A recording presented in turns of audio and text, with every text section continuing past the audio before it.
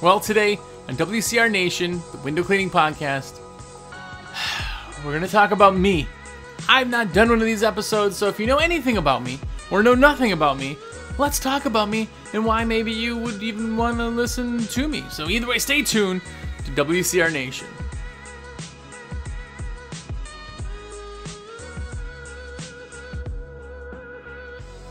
What's up, everybody? Jersey here from windowcleaner.com, and you are here. What is up? What's going on to all the cool kids? By the way, you guys have been going crazy letting me put orders in. High five to all the brand new cool kids that are out there that let me put their orders in. If it's your first time, have a look around. Lots of episodes, 3 straight years of content. Some of it good, some of it not good.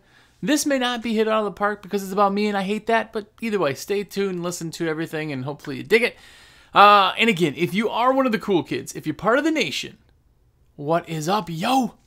High fives to you guys. You guys are the ones that watch every episode and you let me put the orders in because that's how I make my cheddar, which you're about to find out. So thank you very much for letting me put orders in, anything window cleaning related. My number 862-312-2026. It's a cell phone. Call me, text me, tell me everything's in your cart. And at the end of this episode, I'm going to give you a code for 5% off. Yes, I forgot last week. I'm going to try real hard not to forget this week. So either way, that's the whole spiel. Now, I want to start off this episode by saying I've gone 3+ years of doing these, and I've not ever done an episode like this. And the reason is I think it's ludicrous. It doesn't matter who I am or what I do, but a lot of you ask, I would say, at least a couple times a month, people are asking, they want some podcasts about me and blah, blah, blah, and I get it. I get it. But just remember, I'm still just some guy with a microphone. It doesn't matter. What I say is not necessarily right. It's just my thoughts. What you're doing is right. Maybe you tailor some things from there. But this is the full of it episode. I'm going to tell you a little bit about myself, who I am. A lot of you know kind of who I am. But I just got a message actually maybe like 3 days ago from somebody who was like, hey, I didn't know you sold a window cleaning company. That makes you more credible. Well, I guess. But here's the thing. Keep in mind that when I do these episodes, they're for entertainment, man. Hopefully you learn something cool. Hopefully they do help you, and hopefully you make $1 billion from them. Different things we talk about, but it doesn't mean that everything I say is right. Remember, there's nothing out there, no matter who the person is or what kind of Fortune 500 company they've run. None of that matters. It's all people in the content. What works for me doesn't necessarily work for you, and blah, blah, blah. Protect my butt, all that fun stuff. So, either way, let's just get going in this episode. Not looking forward to the episode here, but either way, let's start off. If you guys got questions, comment down below. Remember, on YouTube, it helps the algorithm if you thumbs up the video. And if you're on YouTube, comment. Just say, yo, what's up? Ryan Fuster, one of the OG dudes who's watched, I'm pretty sure, every episode, or at least comments in every episode, he just gives a thumbs up emoji in the comments. It records it as a comment. It helps the videos. We want these to hit everybody. So, man, we do that. If you got more comments or questions, more importantly, ask below. Ask the questions. That would be pretty cool. Didn't even think of that. But anyway, so number 5 is what do I do now? So as a lot of you know, because I am your rep, I work for Window Cleaning Resource. That's windowcleaner.com. I imagine you found the website. It is huge. The forum is huge. The Facebook groups that we kind of run and moderate are pro window cleaning newbies, and pressure washing resource. We also have Window Cleaning Resource Association, which is an awesome association. Basically, we don't have meetings and weird things like that. It gets you a discount for products. It gets you downloaded templates and a bunch of other stuff. Check out the WCRA. It'll port you back. And we also, as you know, I have a part somewhat in the huge convention as far as doing a lot of media. I'm on media I have a face for radio, so I'm not quite sure why I do so many videos, but what it is I have a degree in radio broadcasting, so sometimes I'm easy to listen to, sometimes. So that's why you see me a lot of places. Basically, my only job at the moment at all, and it has been for the past few years, is just a salesperson with window cleaning resource. So that is what I do. That's how I make my money, and that is how I afford really cool Jimi Hendrix shirts with playing a xylophone. Anyway, so by the way, that's why I always do the plug for putting your sales through me, because I have to remind you guys and be in front saying, hey, I am a salesperson. Keep that in mind. Now, if you guys have dealt with me as a salesperson, I hope, I really, really, really hope. By the way, comment down below if it's true or it's false. But my biggest goal is, as a salesperson, because we have bad names anyway, I want to put out all the information and answer every and all questions you have, but I don't ever want to force you into a certain product. It's just not my dig. It's just not my way of doing things, and I think I would never, ever, ever want anybody to think that I scam them or do anything. I've had one person in the 4 years I've done this who said that he thought I scammed him, and it's because a gutter vac did not work in his area. He tried it once for about 5 minutes and said that it didn't work. So anyway, other than that guy, which you can't appeal to everybody, I guess, I've never been called the scammer, and I really try to just tell you what's up. And I'm going to tell you if something sucks. If you call me and you go, hey, what about, I'm not even going to say a product, but there's products out there. If I'm talking on the phone or shooting you a text, like, listen, not everything's great. Not everything's out of the ballpark. I don't like everything, and it doesn't mean that you're not going to like the same stuff I do, but that's who I am as a salesman. That's what I do.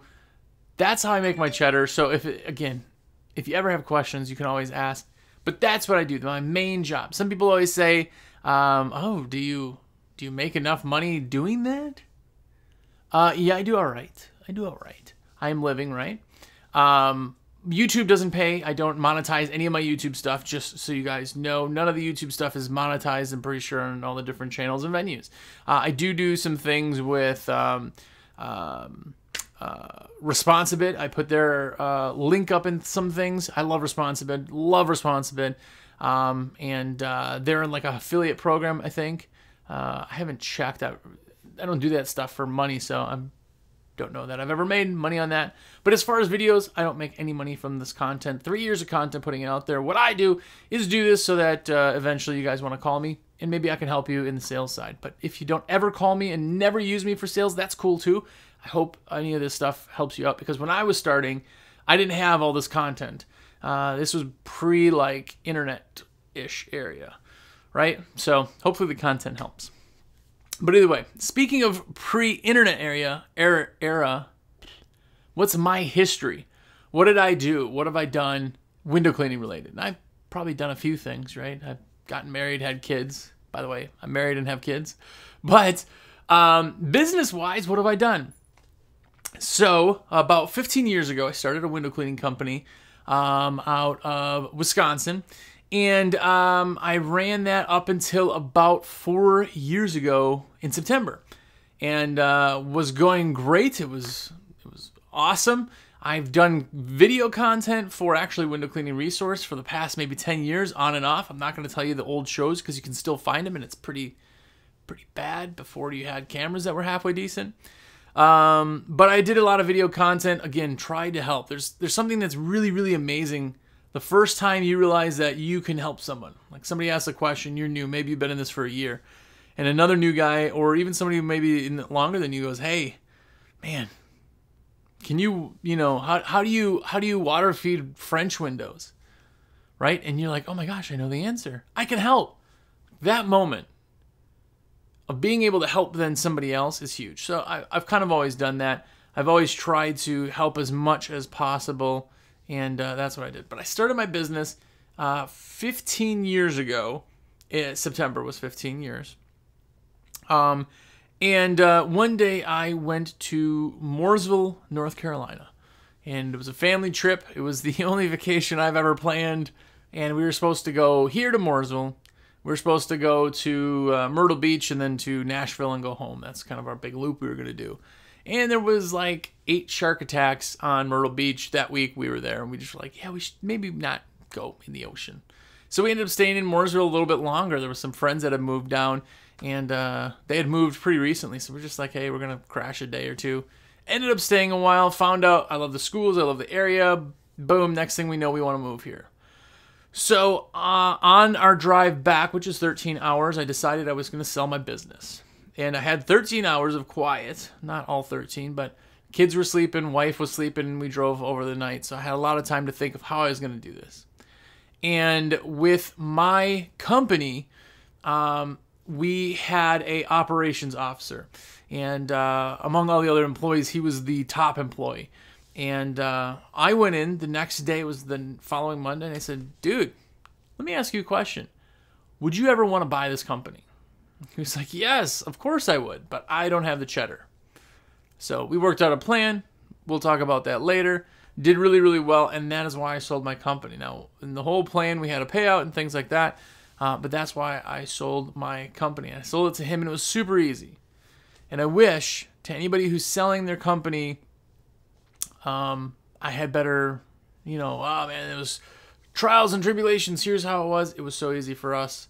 It worked. We worked out a deal that I'll talk about later that worked for everybody. So it was super, super good. As far as pure water goes, I've been in pure water for about 12 years. My first pure water system that I ever ran was a solid DI tank, which, by the way, was a 3/4 cube tank. I blew through that tank in 7 hours on one job. It was a well. I didn't know any better. It was a long time ago, and that's $181 in resin that I blew on my first job. And now let me rephrase. That was my first job with the DI, pure water in general. Screwed it up. It was a used system. Of course, I was that guy that everybody is. Like, I got to get into it as cheap as possible. Realized real quick everything I bought was garbage. Rebought a new system that following summer, and I've been in pure water ever since. The first full job I had with my RODI system, I got a 4, it ended up being more of like a 5-ish story complex right on Lake Michigan. And it was a winter job, which wasn't super awesome anyway. We had a lift on site, and it was this, we didn't have a lift on site, and it was this giant job. It was a construction clean. They had all the lifts on there 2 days prior, took all the lifts off because we were doing this water fed thing. And, I knew a thing or two about water fed. And the job was on a Wednesday, Thursday, and we handed keys over on Monday. So we were the last ones there. I mean, there was a couple guys finishing up on the ground level stuff and whatever. We got to the job, and our equipment could not reach the job. Could not reach the top of the window. So we lost thousands and thousands of dollars worth of that job because we couldn't perform. They had to then call somebody, and we never, of course, got work from them ever again because we couldn't handle it. So if you ever call me and I tell you my PTSD story about water-fed poles and why you should always have a little bit more than you think than not enough, that's why. That's my water-fed. Love water-fed. I've been in water-fed ever since. Our business itself, we did window cleaning, pressure washing, house washing. Later, this is probably now maybe 6-7 years ago, we brought on roof cleaning. That's all that we kind of did up until when I sold.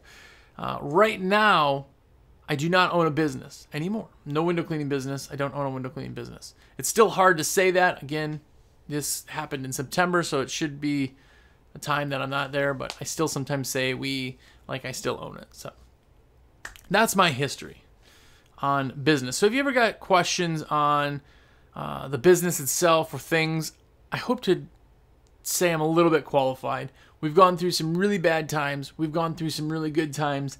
As a company, I went into my accountant because my accountant was horrible, and at the time was a friend of like my dad, right?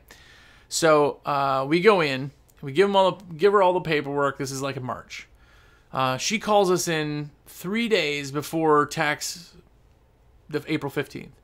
We go in and she goes, "Wow, you guys did really good." Yeah. She goes, "You guys had just increased so much. It was crazy." So yeah, thank you, yeah. She says, well, here's what you owe, and drop this giant, like, 30,000, it was a little under that, it was like 20-something $1,000 bill that I then owed in 3 days. Yes. So again, PTSD and stories of things that have kind of ruined me. That's one of them. I had 3 days to come up with 20 grand. This is not, I was not rolling in the dough at that time. So yeah, PTSD is tough. As far as bad stories go, that's one. I got a ton of bad stories. I got a ton of good stories. But overall, I hope I got some knowledge. So that's a little bit of the history. And somebody was asking about hobbies and what do I do. A lot of you guys know that I am a mountain biker, and I also do woodworking. I do woodworking in the winter. It's just too hot in the summer. I don't. But I got a nice woodworking shop. And bike-wise, I mountain bike in the summer. And I ride a 2019 Santa Cruz Bronson C. I ride that. That's the carbon fiber frame Santa Cruz. Great bike. That is a 27.5. That is on I-9 hubs. Yeah, a bunch of stuff. I got some NV bars and, bunch of upgrades on the bike. Cool. If you're into mountain bikes, we'll talk sometime. Super cool. As far as woodworking goes, I got a shop and I got some nice tools. I got, saw stop, table saw, and I have a some fast tool stuff if you know about that. Anyway, I got a bunch of the kind of brands. I like to know that I have good equipment and the things that I like to do. Unfortunately, not always can you go and buy the equipment right away, but if you're ever talking to me and I say, hey, well, they say, what's your favorite pole? And I say, it's the Zero Micro Ultra. And they go, yeah, of course you'd say that. Well, yeah, of course I'd say that. Obviously, it's one of the best poles. It's, in my opinion, the best pole that there is. But I like equipment that's going to last. If you talk to me, I can also talk to you about a Zero Pro Basic or a Tucker Eco or any of the other stuff that's not on the same tier level. We could talk about pros and cons and tell you what's up. That's my hobbies. That's what I'm into in the equipment that I personally have. As far as water-fed equipment, I wouldn't even call this a hobby, but stuff that I've had. I run Zero Pures. I have Zero X2. I was running a Zero X2. I have a HydroCart Electric and also a Hydro Tube by IPC Eagle. You guys know my thoughts on the Hydro Tube. It's a good system. I love IPC Eagle. I'm not a huge fan of the short amount you need to go. It's 40 hours before you have to do a change on it for filters, so not super good. But I've run every type of poles from those one reach poles that no one can talk about. I had a bunch of those when they first kind of came out. Got rid of those pretty quick. But I've run IPC Eagle sectionals. I've run Zero poles. I've had Tucker poles. I've had Excel poles and Ionic poles. I mean, I've had all of the different poles, not to mention every pole that we sell, and basically every pole that's on the market, for the most part, I've used at some point. That's another thing that's kind of interesting. If you are a geardo, or somebody who likes nice things in the hobbies you do, then you're also very curious about the stuff you don't have. That's where waterfed comes in. If you want to talk about a gardener pole, we don't sell those, but I know about them. I've used them. If you want to talk about the reach pole that nobody can talk about, I know about them. I've actually owned them for a time myself. So hopefully that'll helps me in kind of everything. So those are my hobbies. If you like any of those hobbies, let's talk shop down below. That'd be super, super cool. My newest thing that I'm into now is I bought land in the mountains outside of Boone, North Carolina, if you know where that is. Yeah, I have land. We put a new trailer on. I also have a Pioneer 704 side-by-side. That's the four-seater. Look that up. That's super, super awesome. That's the Honda Pioneer 704. I also have an older, I think it's a 2013 Honda 450 TRD 450R. If you're into ATVs, I have one of those. That's a race ATV, not like super conducive to woods, but I have that. Yeah, we got a new trailer. If you're into any of that, I do like the trailer stuff. I'm really on that kick now for that. We have Jayco bunkhouse up there. So anyway, that's what I love. My thing that I do is on the weekends, which a lot of people call or text. I do one time a day where I go through everything on a Saturday usually, and then Sundays I try not to. I work a lot. You guys know I am working from our meeting starts at 8:15. I then go to the gym. Then I come back and I start work at 10. That's when I shower, go to the grocery store, everything. 10 o'clock, I'm on in front of my computer all the way until 11 o'clock at night.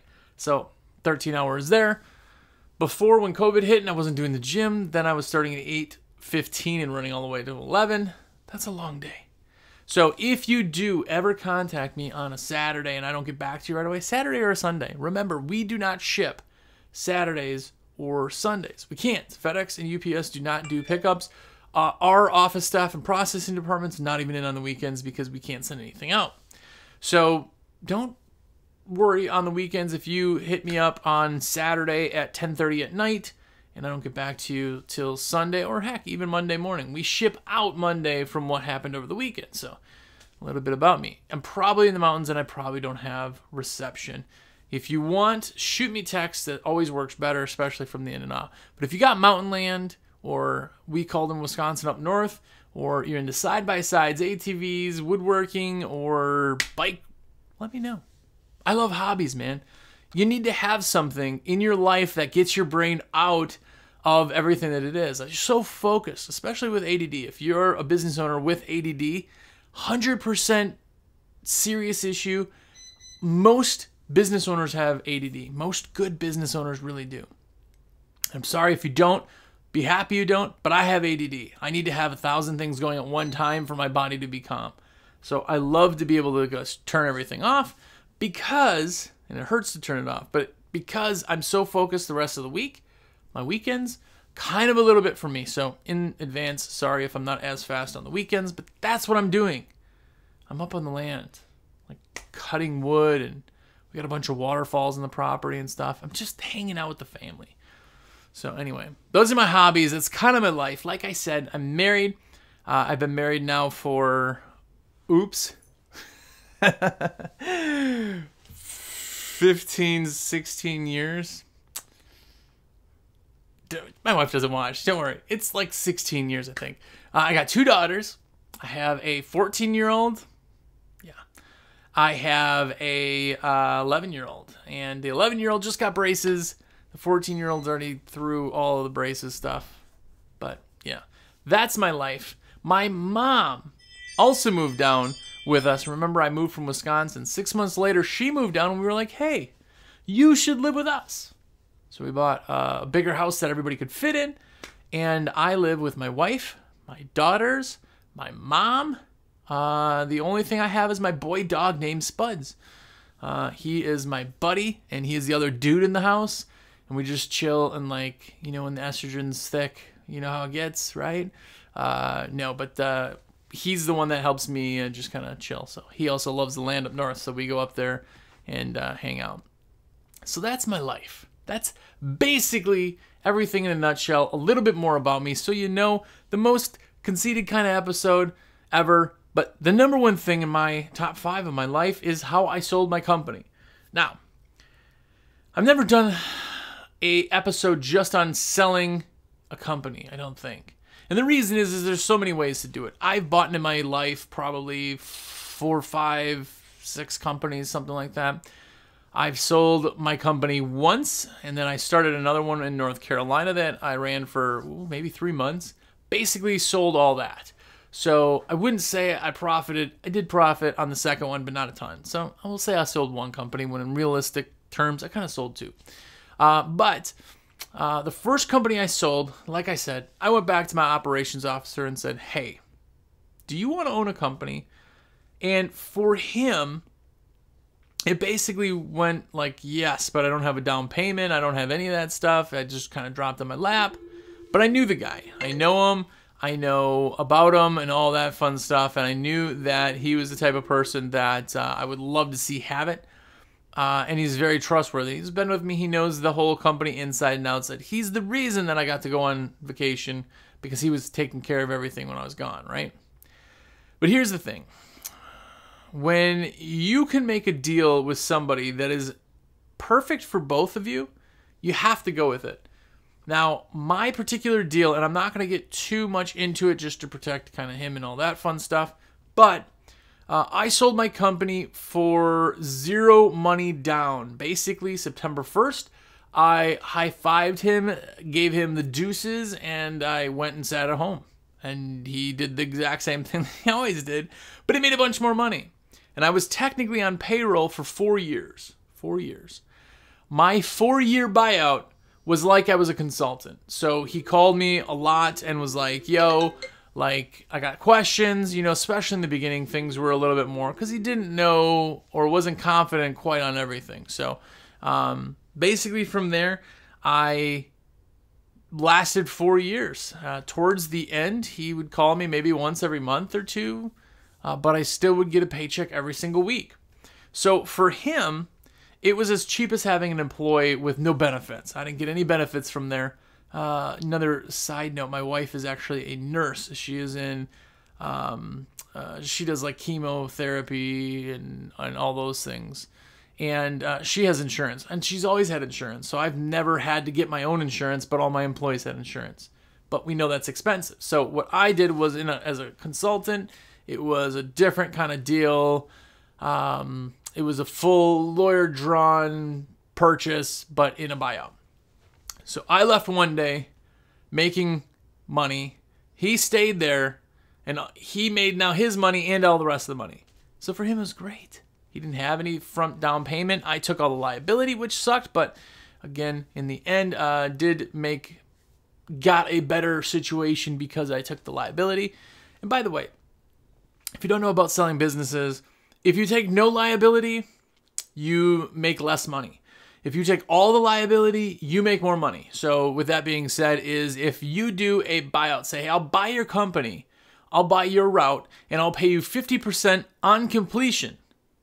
They might look at that and go, okay, yeah, okay, well, I'll do that. Now you're paying somebody 50% to do their work. Basically, you're doing the work, you're getting it done, you're only collecting 50%, and that has to pay for the labor and everything else. He's making 50%. It's because on completion means that you're only going to give it to them when there is no liability. You have to do the work to be able to pay them. So there's no liability on your end. There you go. Now, if you went to somebody and said, hey, I will buy your entire route for, $4,000 right now, which we'll say that that's like, a quarter of the year, wouldn't even be. Usually it's like 10 to 20% of the yearly. You can go up to 30% or a third of the yearly because you're paying it all up front, meaning that person's got no liability. So they're going to make less money. You're taking all the liability, so you're going to save money. Anyway, there's a big babble on that. But that's what happened. So I took all the liability, ran the company. He bought assets on top of the purchase price. He bought assets and all the trucks. So basically, he gave loans and purchases for some of the equipment and trucks, and then some of the equipment and trucks were legally mine until the end, and those were put into it. So that's kind of how we did that. And literally one day he called in, it was just before September 1st, and he was like, hey, our deal's done in like 2 weeks. I'm like, oh yeah, cool. You got any other questions? He's like, nah, man. Cool. Well, good. You're going to like make, you just got rid of an employee that you've been paying for 4 years. So you're going to get a pay increase. Yeah. So that's how it was. Super, super easy, super in, super out. How much did I make on my company? It was 6 figures, but I don't need to necessarily go into it. It was a very comfortable 6 figures. It was good. It was a good buyout. It was a great deal for him. Zero liability. He just literally went one day from making normal pay to making his normal pay and everything else. And I basically got to retire for 4 years. But I can't sit still. You know that? That's how I was still making, doing the consultant. I started a pressure washing company here. And I was doing WCR, just too many things. So consulting started getting less. I sold my other equipment there, and now I just do sales like I mentioned. Whew. So anyway, There you go. If you got questions on anything we babbled about, there you go. This is, like I said, the most odd episode we've done, but I don't think that I've ever actually told you guys what's up and like what I do. Like, there's little blurbs because it really just isn't about me ever. I'm just a guy with a microphone, like I said. I'm just a guy who shares my stories, and just like anybody else who likes to talk, they'd share their stories too. So it really doesn't matter what I've done or what I haven't done. These are just ideas that I give you. So there's a little bit more information. If you like this episode, do let me know. If you thought that you want to give me that virtual high five, be a cool kid. Put your orders in through me. Put it all in your cart and be like, yo, Jersey, this is so-and-so with XYZ. Everything's in my cart. The code this week is going to be nobody. That's the code for 5% off. If you tell me nobody, then you get it. Because guess what? I'm a nobody. So this really whole thing didn't matter. It just was some interesting information for a lot of you. But that's the code. Let me know that code. Be like, yo, it's all in my cart. Put my order in. The code is nobody. I'm going to get you 5% off and a free shipping over $49 right now, which is super, super awesome. So let me know. My number is 862-312-2026. And I know hundreds and hundreds of you have that in your phone under Jersey. I am probably the only Jersey that you know, but save that number right now. Pull out your phone, I'll wait. Okay, it's 862-312-2026. Shoot me a text, call me, say what's up, comment on the video, thumbs up, blah, blah, blah. You know the drill. There you go. You know some more about me. I hope I didn't kill too many of your brain cells, but until next week, go out there and be epic.